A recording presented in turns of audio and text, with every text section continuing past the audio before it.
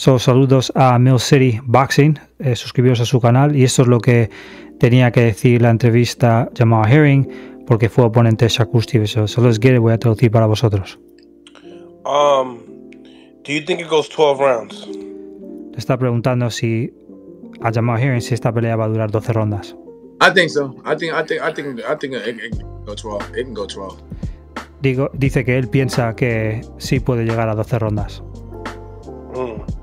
Do you, as far as percentage-wise, what percentage do you give Shakur Stevenson being victorious? Se le está preguntando qué porcentaje le darías a Shakur Stevenson siendo victorioso en esta pelea. I give him a 70% chance, just because they're saying just the you know what I'm saying, the tools that he has. But again, dice que le daría un 70% para Shakur Stevenson simplemente por los utensilios, ¿no? El boxeo que él tiene. All it takes is one punch trying to fight around. I mean, pero puede que, en una pelea, si te pegan un golpe, puede que todo acabe. Nunca se sabe. Think about it, let's be real. Like when Floyd fought Maidana, I mean, how much chance that anyone was giving Maidana to look that good? Están preguntando, le está diciendo, esto pasó lo mismo con Maidana contra Floyd. ¿Cuál fue el porcentaje que las personas pensaron que Maidana hizo bien con Floyd? Right? Muchas personas pensaron que Floyd iba a pasar por el agua. You know, especially in that first fight against Floyd. Like I was actually in the venue for that fight, and I was kind of worried. Especialmente en la primera pelea. You know, those first 4 or 5 rounds with Floyd, like, yo, so that's what I mean. So you just never know. You can't.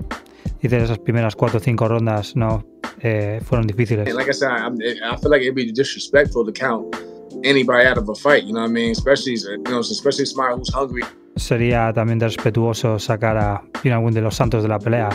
Yeah, as he is. So, you know, this is boxing. We've seen surprises before. Like, I mean, esto es boxeo, siempre hay sorpresas. Andy Ruiz wasn't supposed to be, you know what I'm saying, Joshua, you know. Andrew Ruiz no tendría que haber ganado a Anthony Joshua. So, you know, that's what I'm saying. So, like, that's why we love the sport.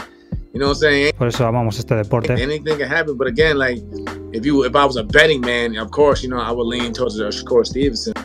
So está diciendo que si él fuese una persona que apuesta, claro que él iría con Shakur Stevenson. So, obviamente, Jamal Herring tiene experiencia con Shakur Stevenson, tuvo que pelear contra él y él averiguó rápidamente el tipo de técnica que tenía Shakur Stevenson, un boxeador muy complicado que tiene un espacio, y si tú dejas a Shakur Stevenson que haga su juego, él va a poner presión y te va a destruir poco a poco. Eso es lo que pasó con Oscar Valdés y con el resto de boxeadores.